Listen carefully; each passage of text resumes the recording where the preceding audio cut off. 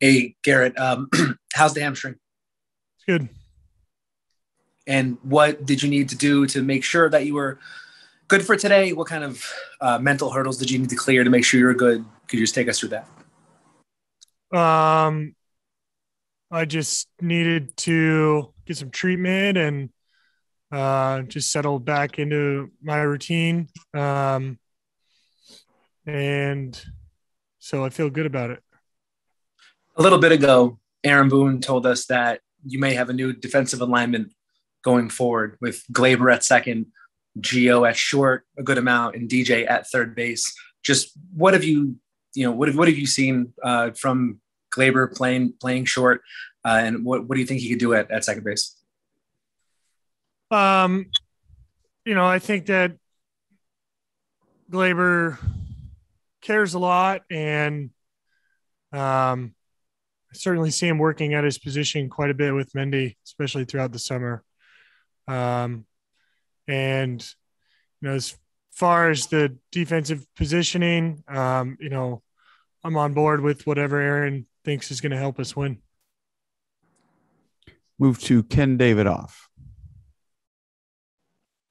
Hey, let's call you Glaber. Gerrit, you were out on the field last night, during the bench clearing incident. What was your take on what was going on there?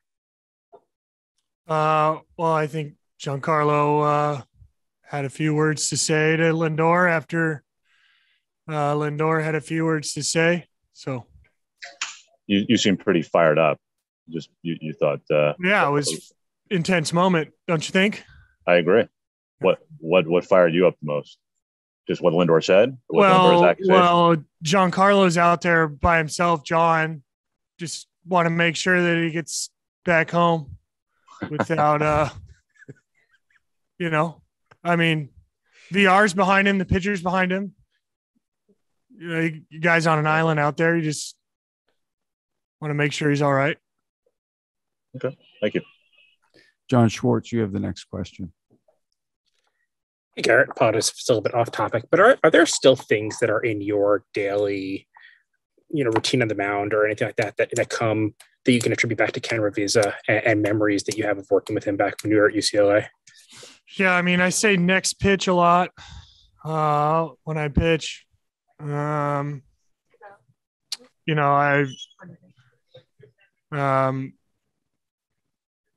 also take a minute to collect myself before I start the game, which I developed at school. And I think just a lot of the words I use or the self-talk during the game. He was big inspiration for that foundation, I think. How impactful was he, in Omaha with UCLA and everything like that during those years? Yeah, he was tremendous. He helped us come together. He helped us find that, as Chad likes to say, I think that neutral edge, that ability to, keep coming back for more, or, keep yourself level if you've had success. So, and he just was really kind individual. So.